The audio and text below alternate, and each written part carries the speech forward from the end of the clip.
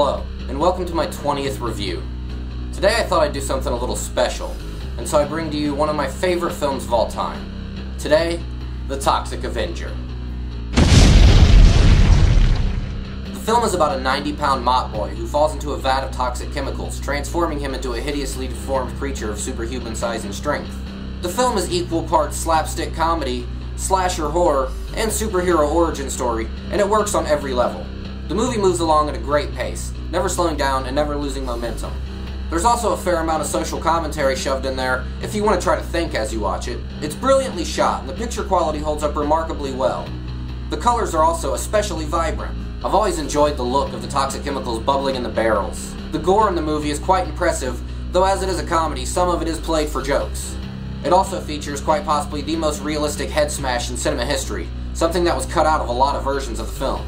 The characters are all over the top, and some of the acting is too, but again, as it's a comedy, it all works remarkably well.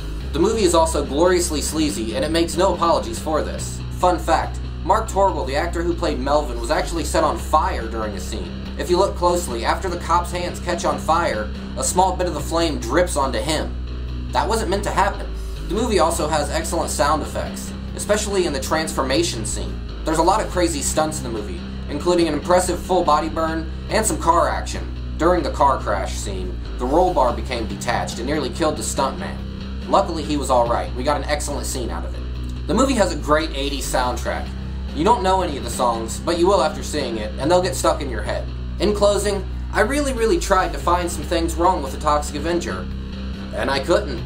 I think it's really one of the greatest films of all time.